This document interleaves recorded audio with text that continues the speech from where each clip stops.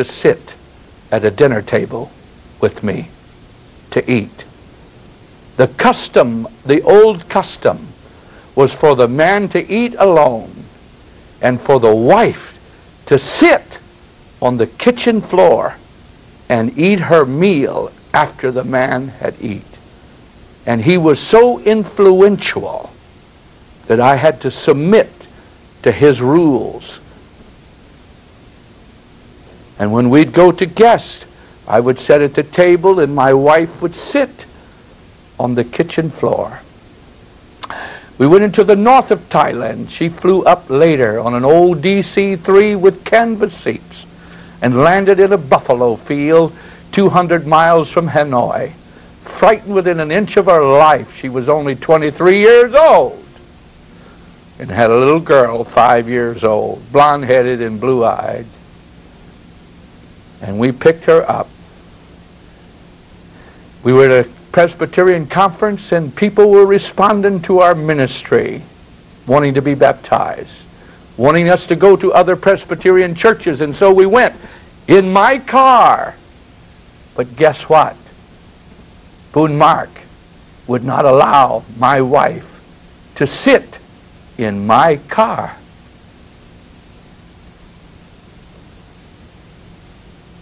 And he made her stay in that city alone, in a house with no furniture, across the street from a crematory, from a Buddhist crematory where they cremated the dead. And the house was available because the Buddhist people were terrified of that house. They were afraid because spirits were supposed to live in that house. And he gathered up everything and put it in the car, and we went on our way to baptize these people. And my wife was forced to stay alone in that place with no money, no food. She went to a neighbor who lived in a grass hut and begged for food. She could not speak the language yet, and she pointed to her mouth and her stomach that she was hungry. Someone recoils and says, I would never go to such a place as that. That's the reason God sent me instead of sending you. God wanted a church in that nation. And if I had not been willing to tolerate that kind of stuff for 4 years, there would have never been a church in Thailand. He tormented my wife, and finally we went to a conference. It was a conference where 63 preachers were baptized in Jesus' name and received the baptism of the Holy Ghost. We didn't know that was going to happen, but it did happen in that conference. And the enemy, the devil, tried to use Brother Boone Mark to keep it from happening. And my wife received a letter through the mail that said, you must get out of the nation within 48 hours or you shall be arrested and imprisoned, concerning her visa. And he held that letter in his own hands for 7 days. She was sure to go to prison before he ever gave her that letter. And he came to that conference and he, Mamco, here's a letter for you, threatening that she would be imprisoned. And my wife, the Spirit of the Lord moved upon her and said, Billy, he's wanting to do something very sinister in this conference. You must not leave. I will go by myself. You must not go. And it was indeed the will of God for me to remain there. And God did help my beautiful wife, who was so gentle, so kind, and so gracious to everyone. God helped her. But when she got home, do you remember what happened, Billy? And I said, yes, I remember what happened. She said, tell me what happened. I said, you wailed and you cried. And I remember what you said. She said, Billy, I am trying. I am trying. But I hate that man. I hate him.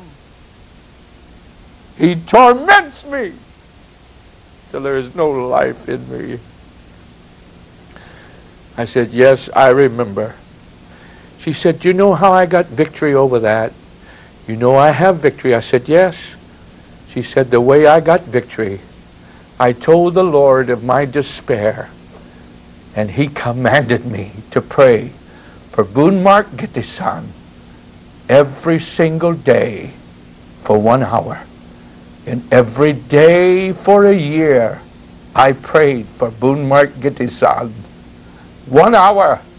Not that God would kill him, but I prayed for him. And God gave me glorious victory. She said, you remember the recent visit we had in Thailand? Boone Mark later fell into immorality and lost his credentials. And you remember him coming to that meeting and what he said? Yes, I said, I remember him coming and asking if he could speak just a word to the conference. And I said, yes. And he got up and said, I am a very old man. I am 88 years old. I am dying, and I want to die. But there is something that I have to do before I die. And that is to ask this wonderful woman, this beautiful woman, Ma'am Cole, to forgive me. I tormented her, and I don't know why I done it, but I tormented her, and I want her to forgive me. And here is my Bible. He could quote the New Testament from the first verse of Matthew to the last verse of Revelation. He could quote the entire New Testament. He was brilliant. And he says, I want her to forgive me. And my wife leaped to her feet, and it was not the custom of Thai people to touch each other, especially for men or women, to touch each other. But Sister Cole embraced that old man and said, it's all right, John. You see, I forgave you many years ago. It's all right. Save yourself from this untoward generation. And if you have been wounded and hurt, pray. Pray. God has healed my heart. God gave me victory. It was not the next day. It was not the next week or the next year.